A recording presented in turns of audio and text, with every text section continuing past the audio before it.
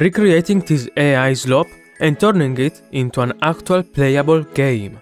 I was doing my hourly social media research when I saw a Xit that caught my attention. It was yet another AI tool that makes fully playable games in your place, ignoring the cropped out instructions, all the assets that were used, and the fact that the video conveniently cuts out right before colliding against an obstacle.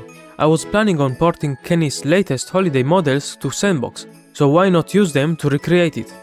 Of course, remaking an AI game is not that impressive. The whole point is it takes them only hours to create it, so, just as Gary made Gmod on Christmas Day, I'll also take part in this imaginary game jam. The first thing I did was port over Kenney's Holiday Kit. I made some Python scripts to speed up the process, and within an hour, I had them all uploaded on s&box's cloud for everyone to use. I did have to manually set up collisions for a few models, but ModelDoc makes it very easy.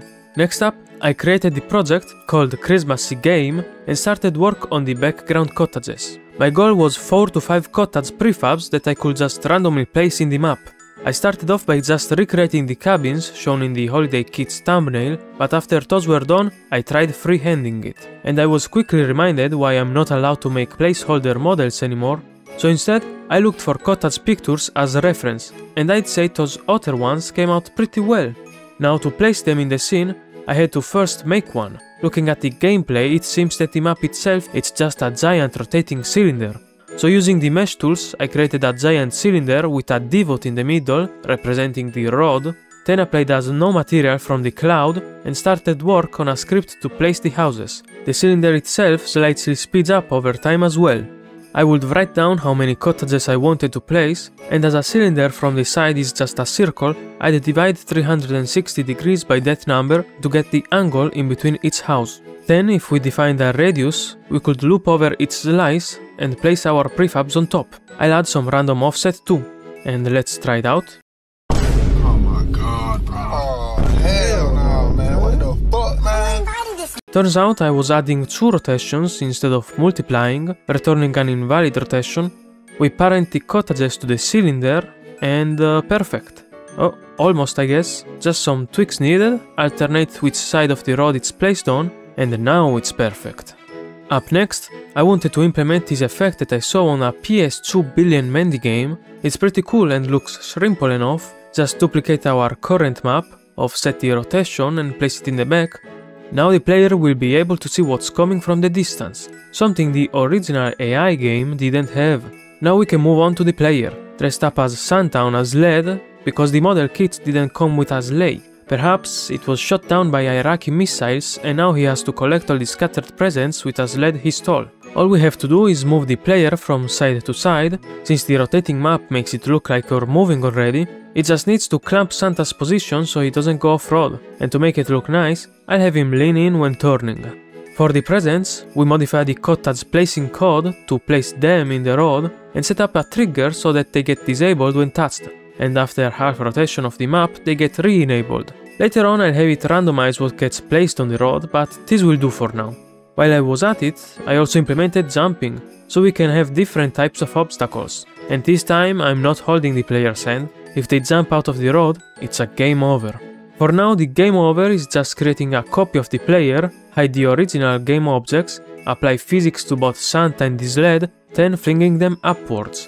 Since the ground isn't really being simulated, I give the cylinder a surface velocity, which makes it look like Santa is actually being left behind, only to fall off in the void. Forever. But that's fine because that was just a copy, remember? To restart the game we should simply re-enable the original. After that, I modified the gift's placing code to also spawn some short and tall rocks, then set up the trigger so that it would ragdoll the player. And now comes my favorite, totally not being sarcastic, part of game development. UI. I haven't actually done UI in a long time. I managed to avoid it for more than a year by offloading it to someone else on the team. Thank you guys. But now, there's no running away. And since I'm no designer, I copied the UI from the original by tracing it over in Photos Hop. It's actually been so long since I've done UI that for the first 15 minutes, I tried figuring out why it wouldn't display, only to find out I needed the screen panel component as well. Scoreboard down, with a nice wobbly gift too, then the instructions that disappear after a few seconds, and lastly, the only original piece of UI I've made, these buttons to restart or close the game. you probably would have noticed without me telling you. Christmas Day is over, and not only is the game on par with the original, I'd say it's got more features and looks better. I'm not done with it yet, I want to work on it some more before releasing it to the public, and the next day is still a holiday, so there's a lot we can do. First off, I'm gonna polish the scene. I reused the cabin placement code, again, to spawn lampposts near the road. Then I spent half an hour trying to find a good night skybox, then trying to make one myself, and in the end I settled with one on s&box's cloud. Placed some cliffs in the distance, which are just rocks I scaled up, and added fog to obscure the background. I then lit up the lampposts by placing a small light underneath, which looks too good for how little impact it does to performance.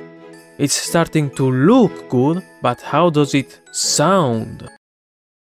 That's right, it doesn't. Lucky for us, Mangus just made a new piece of Christmassy music from another project of ours, so I just yoinked it for the game instead. I mean, listen to it.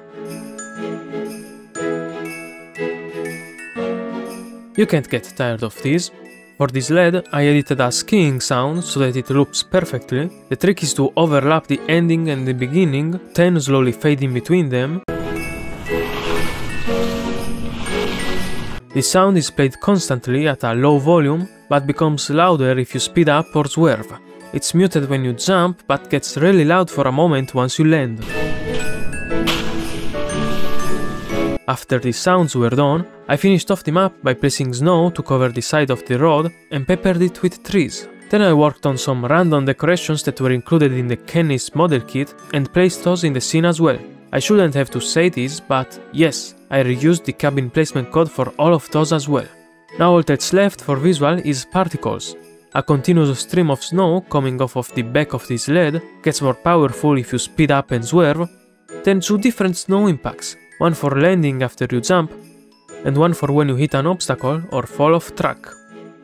Lastly, a cool effect for when you pick up presents, combining a growing circle sprite with a few shooting stars for this one. And while I was at it, I made the gifts float away instead of disappearing instantly. The game is almost complete. All that's left is to randomize what gets spawned on the road, otherwise you'll always encounter the same obstacles and gifts. There's even a chance that no rock spawns on the side of the road or at all, and you can just easily get infinite points. There's a problem though. Currently we spawn every obstacle and gift on the main cylinder, then we clone it to create the background cylinder. This means that everything parented on it also gets duplicated. And that has worked perfectly for us so far, because we only had to do it once at the start. But now, if we want to move an obstacle or change it to something else, we need to do it for the background version of it as well, or else they're not gonna match. Imagine going 120 km per hour, you see a present approaching from the distance, but instead you're met with a rock. Anyways, I'm too lazy to figure out the transform math required to move the obstacles, so here's my proposal. Instead of placing obstacles and gifts, we place markers, which won't get duplicated to the background. Instead, they are going to create and hold a reference to game objects that get cloned over in their place.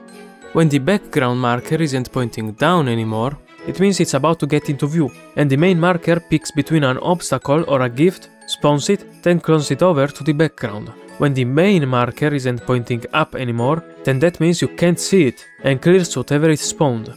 Oh yeah, I also added a snowman obstacle somewhere along the line, I forgot when exactly. And we finally have our game, made more or less in a day. All that's left is to upload it for everyone to play. Just gotta take some screenshots for the page, make a thumbnail, which later I found out I misspelled the word, so now it's called Christmas game, implemented a few achievements and a leaderboard, and finally set the game to public. Well, that's it. If you'd like to play the game, you can find it in the description, together with the source code and our Discord server. And while I'd like to know how long it took the original Xitter to make that game using an AI assistant, we'll never find out because they deleted the Xit. Maybe due to backlash? We'll never know. But what we do know is that our is much better in every way. Thank you for watching our first devlog, and shout out to Kenney again for the model kit. I'll throw him in the description as well.